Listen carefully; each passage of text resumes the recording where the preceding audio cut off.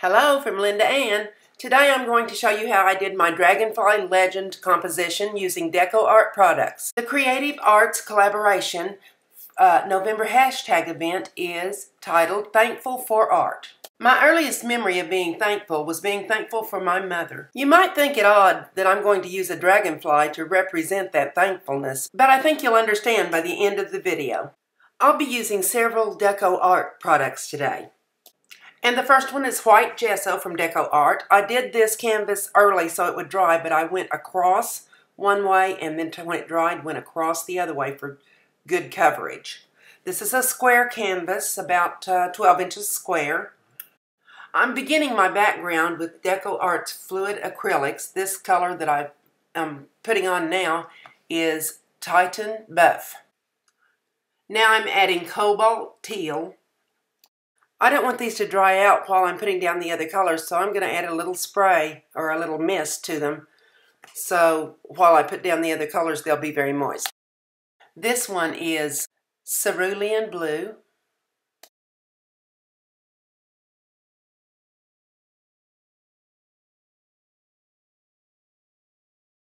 And primary cyan. While I'm spraying these colors with water and tilting them all over my canvas and moving them with the brush and playing with them to make a background, I'm going to tell you a little bit about the dragonfly and why I chose the dragonfly to represent my mother's thankfulness for my mother. There was about a 4-year period in my life where I lost all of my primary family, all 3 people that I grew up with: my brother, my father, and my mom. As I said, it was about 4 years, but it seemed like 4 weeks to me because it was just, I wasn't getting over one person and helping take care of something else until another person was gone. So the day I lost my mother, I said it felt like I lost 3 people. She was my mother, but she was also my best friend, and she was my college classmate all the way through college. I was doing some Native American inspired art after that period of time and still grieving very heavily for my mom. Let me stop and make it clear here that I'm a Native American inspired artist, not a Native American artist. To be a Native American artist, you need a CDIB, which is a certificate of degree of Indian blood. So I had a craft show and I was sitting by a Native American storyteller, and she started telling me some of the different stories about turtles, and she came up to dragonflies because she noticed that I had paintings of dragonflies. I'm sure I won't do it justice, but I'd like to tell you the legend of the dragonfly in my own words. In a little muddy pond under the lily pads, there were some eggs that hatched out, and they became little water nymphs. They were very happy and comfortable living under the lily pads, but a sadness came over them because they noticed that one by one, the little nymphs were crawling to the top of the lily pads, and then they never came back. They disappeared forever as if they were dead. The little water nymphs decided that they would find out what was causing this, and so they made an agreement that the next one that disappeared would come back to the community underwater and explain why they were leaving and why they didn't return. And he would relate what he saw at the top of the lily pad. And sure enough, it wasn't long before one little nymph felt the urge to climb to the top of the lily pad.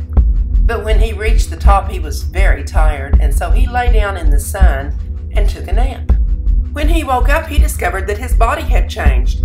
He had wings. He had turned into a beautiful dragonfly. He spread his wings and began to fly and discovered a world so beautiful that he never knew existed. He became very excited that this was such a superior life to what he was used to under the lily pads, and then he remembered he had made an agreement with the little nymphs under the water. He had to go back and tell them what a beautiful world there was above. He was anxious to tell his friends that he felt more alive than he ever had before. He was not dead. He had a better life now than ever. So he flew down and sat on the water and watched the ripples go from his body all the way out to the land. Wouldn't his friends be excited when he told them all the wondrous things that happened here? So he turned his head toward the water and tried to go back under the lily pad. But he found that his wings kept him afloat. He was unable to go back down into the water. He peered down under the lily pads and he could see his little friends waiting on him there, and they seemed very sad that he was gone. But there was no way for him to go back and tell them or explain that it was a good life for him, that there were wonderful things to look forward to. And as he peered under the lily pads at his sad little friends, he realized that someday they would understand this too, and that they would be here with him. One day they would all be together again, and they would all know the good news of what was above the lily pad. So the little nymph, who had transformed into a dragonfly now, raised his wings, spread them out, and flew out into his glorious new life and new world. So now each time I do a painting of a dragonfly, I think of someone who has gone on to the next beautiful world and has wings. I'm thankful that I had a wonderful mother. I don't celebrate her birthdays anymore. I celebrate her heavenly birthdays. This beautiful red violet color that I added is called quinacridone violet. I continue to add more of each of the colors that I've already used and manipulate them with brushes and by tilting the canvas until I had just exactly what I wanted in the background. It's a lot of fun to mist these with water and watch them flow. They flow together and make new colors, and then I used my brush, of course, to any little puddles that seemed like there was concentrated paint on it.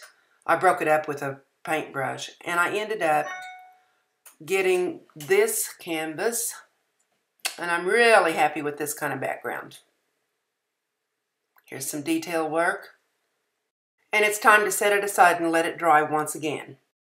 I made sure everything was thoroughly dry, and I pulled out my Andy Skinner stencil called Sunburst.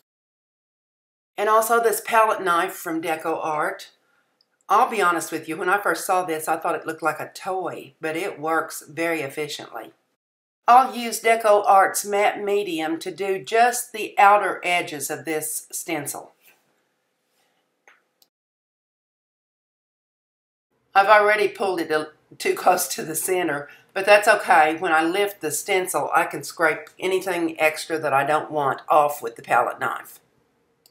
Using this stencil and the matte medium will give it a very thin texture around the dark area on my canvas, and that's exactly what I want. I want it to look like little ripples in the water. I'm aware from having done these in the past that you may not be able to see it on camera, but you can see it here while it's wet. So I can use the time while the matte medium dries to design the dragonfly that I want to put on here. These wings look pretty good, but I'm thinking maybe I want something a little more stylized. So I'm going to use these wings just to see if they're about the right size. And I'll put them down on this canvas. Now, the medium here is still wet on the inside, but it's surface dried, so I can lay these down without them sticking or without harming anything. And that looks like maybe it's just a tiny bit too big, and so I have an idea for my size, and I can keep designing until I get the wings the way I want them. The canvas is dry now, so I'm going to use one of Andy Skinner's other stencils called Tornado. We know all about tornadoes in Oklahoma, but this is going to look like water swirls instead of tornadoes when I get finished. There's an area right over here that I really don't like, so I'm going to make sure that I cover that or disguise it with this stencil. And I'm not going to use all of the stencil. Sometimes I'm going to let it hang off the edge of the page. Other times I'm just going to use the center area, and then sometimes the outside area, depending on where I put it on the canvas. I'm using a makeup sponge and a little bit of this cobalt teal in the fluid acrylics. I'm dabbing my sponge in, making sure that it's well covered, and then I'm just going to use a dabbing motion on the stencil so that it won't leak too much underneath. It is a fluid acrylic, so I have to be really careful with this. Continuing to dab up and down on the stencil, and I'm going to raise the edge and see how it looks, and I like that, so I'm removing the stencil and moving to another area. I decided that that dark area on my canvas that I had kind of a violet area might look nice with this stencil on top of it. That same area that I used the Starburst stencil on before. So this one is going on top of the Starburst. I continue to move it around, and usually I'm avoiding that little dot in the center. I'm not sure that I want the dot. And now I'm moving to the final area where I want to place the stencil, kind of in the corner area, and then I'll go wash the stencil. I usually wash my stencils with Dawn dishwashing liquid in the kitchen sink, but it's not working on this one today, so I remembered that I have some brush cleaner, brush and stencil cleaner from DecoArt, and I'm going to try that on a paper towel and see if it's going to take anything off. I hope it doesn't remove my nail polish. And as I rub across this, I see that it is beginning to lift the paint off of the stencil, so I'm going to take it to my kitchen sink and work on it where it's easier to work on. And I have a little vegetable brush over there that I think that will take everything right off. That worked really well. This looks like a brand new stencil, like I've never used it. Here's the little brush. I just brushed it real softly with this brush, and it's clean. I finally cut a wing shape that I like, and I'm going to put this right in the center of the dark area where I have the two stencils overlapping, and I'm going to take the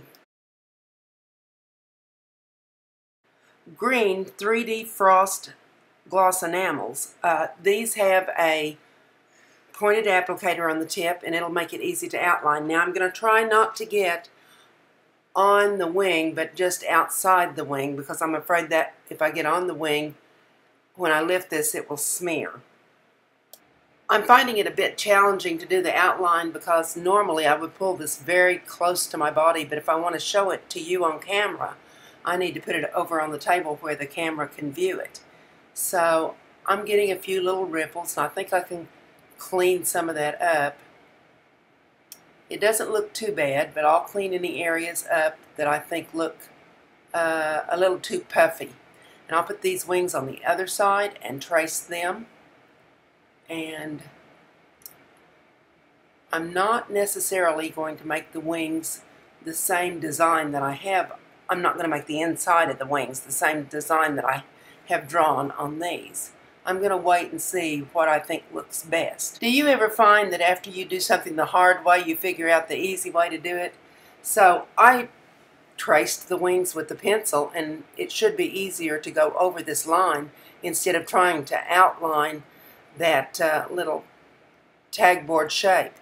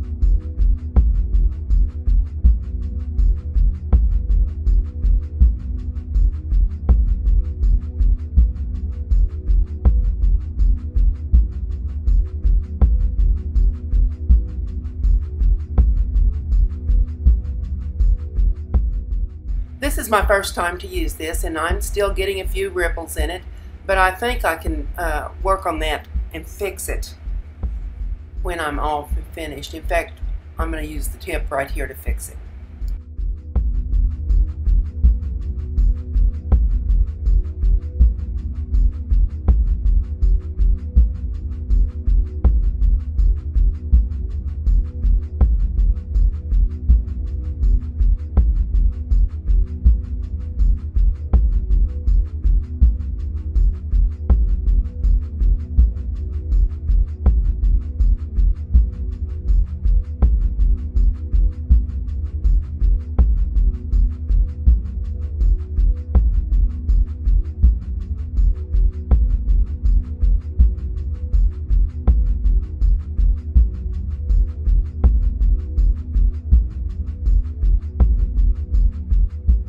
When I got to the body part, I was able to remember to outline first instead of doing it the hard way. So this went a lot easier.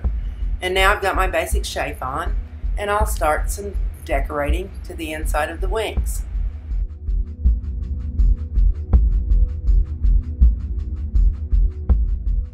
Here I'm making some little dots as decorations, and I don't like that they have little peaks on them. So the answer to that is to reach your hand under the canvas and tap. Just keep tapping. Hold it in one hand and tap with the other hand. And these dots, the little peaks on the dots, will settle right down. I'm going back with some of the colors that I used before. The quinacridone violet was one of my favorites, and I'm going to use these in the body of the dragonfly, but I'm going to mix them up as I go so that he'll look a little bit somewhat iridescent perhaps. I decided to add some of the ultramarine blue from the Traditions, and that's really darkening it and making it look good. And I keep mixing colors that I've already used together until I'm satisfied with the body, and then I decide to move on to the wings. And I'll add water to these paints before I use them on the wings because I want you to be able to look through. They need to look transparent. A dragonfly's wings are usually transparent. But I mixed the colors just like I did in the body, and I really like the look that I came up with. I keep going back to the same colors that I've used before and mixing them together and going over the outside edges of these wings. The inside edges will be painted also, but these outside lines, I want them to be just a little darker so that it looks like one piece. I don't want it to look like I've got a big body there and then the wings almost disappear. And it's time for another drying time. I sealed this with a matte sealer, and then I used triple thick, the kind that you brush on, and it made the dragonfly very shiny and pretty. Triple thick comes in both spray and brush on. If you enjoyed this video, please give me a thumbs up and subscribe to the channel. I'd also appreciate it if you share or comment.